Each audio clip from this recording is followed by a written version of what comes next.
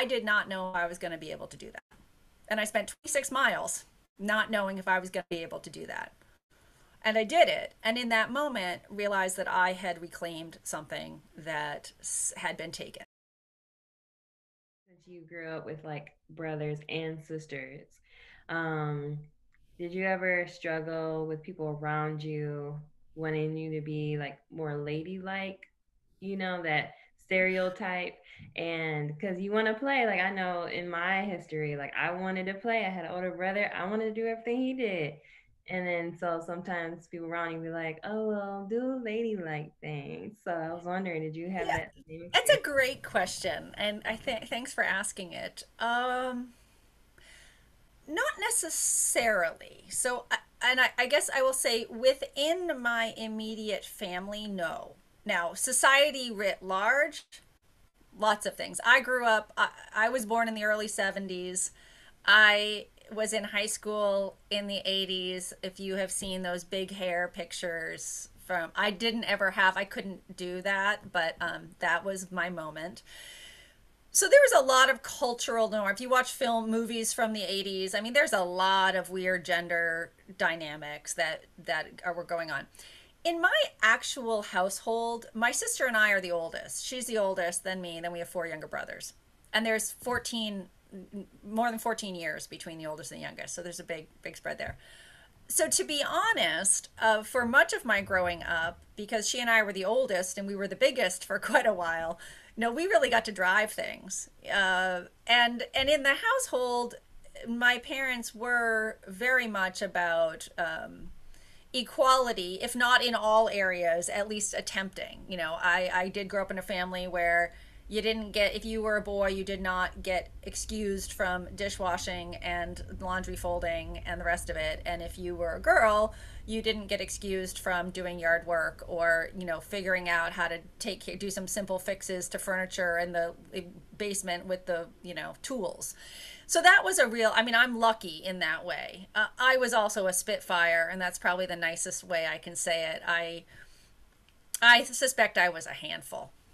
Uh, and I didn't take much guff from anyone. I was very, opinionated at the age of 5, 6, and 7. So, yeah, I was lucky in that way. I do know as I got a bit older that the tension between those got greater, right? In order to be popular, you were to do certain things. Because I was not popular, and therefore I guess I decided I wasn't going to be, I just found my way to people that didn't care quite as much. So, my senior year of high school, I had one of my good friends on our track team. He had a old like VW bus, and he and I and a couple of other friends, we used to like go in that thing and drive out in the middle of nowhere and just go like run up around mountains and jump into bodies of water where I think back to it now, I think we could have all died and nobody would have found our bodies for days. And that was good fun, right? It's not everybody's high school adventures, but it was mine. So, I guess I would say I was lucky in that way. I will just finish up on this topic by saying that I did, and this, it's interesting. I think this loops back. I don't know why this is coming up so much, but it loops back to my commentary about this place of running and thinking about dynamics within faith communities. Again, I mentioned I was raised Catholic, and um, years ago, I mean, at this point, 10 or 15 years ago, I don't even remember when it came out. I have an essay that I wrote in a book. It was actually tied to that blog that I was writing, but this book came out, and I have an essay in there that talks about kind of coming of age as a girl in the church in this moment in the 1980s. And it sort of starts off by saying, I was confirmed wearing this little bubble skirt. That was a whole thing in the 80s. That I used to, that when when my grandparents were around or when I was supposed to be demure, it was like a long skirt, but then you could button it up and make it into a short skirt. And I say something in that essay about, sometimes I would button it up and show off my runner's legs, and kind of remind myself that I was as powerful as all those boys out there, right? This sort of thing. So, yeah, I was lucky. I would say I was very, very lucky in that way. I didn't, I think I just did my own thing. Not that I wasn't aware of it, but Um, yeah, I didn't feel quite as many limitations as perhaps other folks did. You just kind of touched on something that like I have been kind of focusing on since like our like I said we talked about mental health and just I think at a certain point that like we realized that we were powerful and that we did hold power and not even just in the way that you're speaking to in the beginning but that like as a valuable person that we could like create this change for ourselves.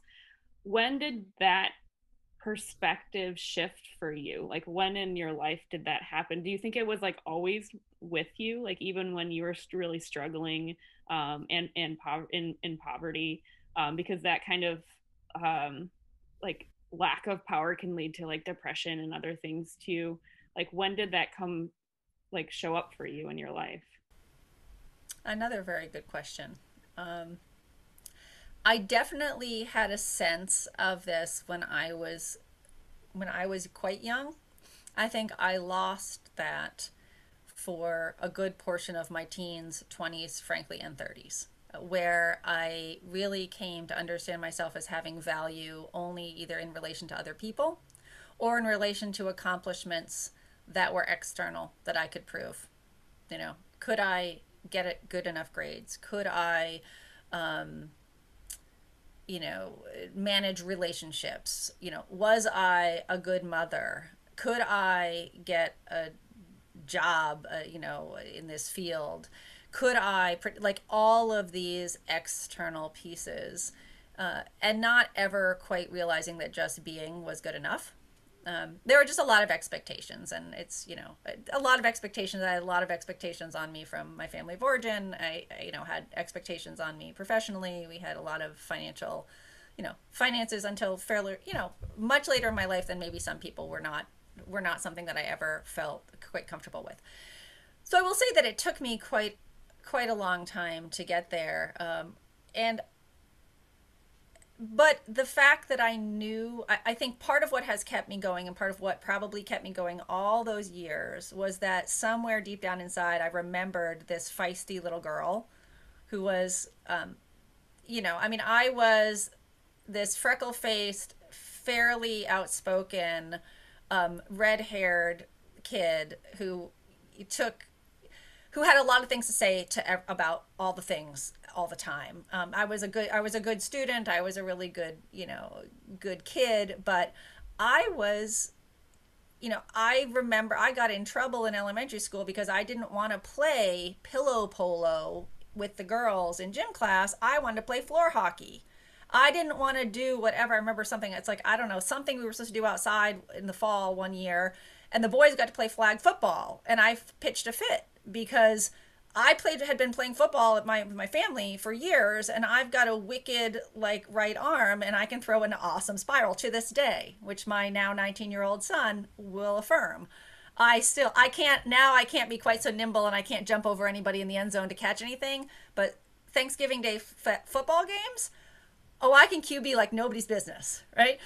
And so I had that like that feisty bit that was there, and it was there somewhere buried really deep down. And you know, I it took me a long time. I will say that I think the moment, part of why I've talked about this triathlon quite a bit was that moment for me really crystallized. Oh my gosh.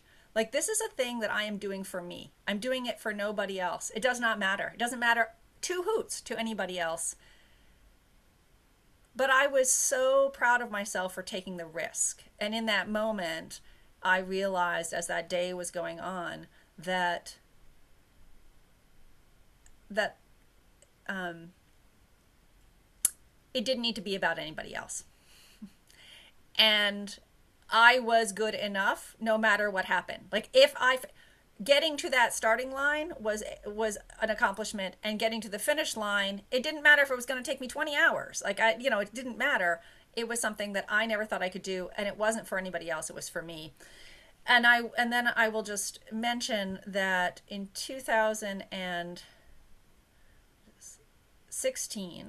2016, I think that really where this I became crystal clear about this. In 2016, just a couple weeks after the presidential election, which I know put a whole lot of us. No, that's not true. I'm sorry. Wrong dates. It must have been the following year. Sorry. I should check my dates before I tell you stories about things. Uh, in the midst of the last administration, and it was just following along a week or so of what had been the really challenging, nationally challenging Supreme Court justice hearings, Brett Kavanaugh's hearings that were really all about, the allegations of sexual assault and carrying on. The weekend following the closure of those hearings, I ran a marathon in New Hampshire that began in place A and ended on the campus of a university where I had been raped when I was 18. And I had never been back to that place in, it had been almost 30 years. Never wanted to be in that place, never wanted to talk about it, never wanted to go near it. And I signed up for that marathon knowing full well that when I got to the end, the miles 26 to 26.2 were going to take me from a public road onto that campus, and I was going to have to cross the finish line in that space. And I tell you this because that experience was transformative. I did not know I was going to be able to do that. And I spent 26 miles not knowing if I was going to be able to do that. And I did it. And in that moment, realized that I had reclaimed something that had been taken, right? And in that moment, really began to realize that this was about something bigger. And in that moment, got a new sense of finding myself and my strength in ways and realizing where maybe some of that had gotten lost along the way. It's, I mean, and I say this knowing that that's not the whole story, right? And it's no story is ever like, that's the whole thing, but it was incredibly powerful.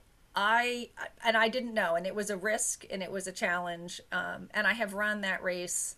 I've run that race two other times since then. And it's powerful, but that day was incredibly powerful. And I do think that was a moment, get well into my 40s where the refinding of myself was part of that. I would not be giving this interview with you, a decade ago. I was not in this place a decade ago. Oh, thank you for sharing that. That's impactful. That you're right. It's completely powerful. So hard to overcome it. You like faced it. Anger inspires me. If you get that, I will say, righteous anger usually. Uh, it's that those are powerful emotions. Whether it's about something of myself or meditating on women's lives over the centuries who have been mistreated, harmed, women who have stood up against all the odds, like all the odds, from individual members of my family to major figures to folks I've met along the way. Like, it's amazing to me. Those are the people that I carry with me.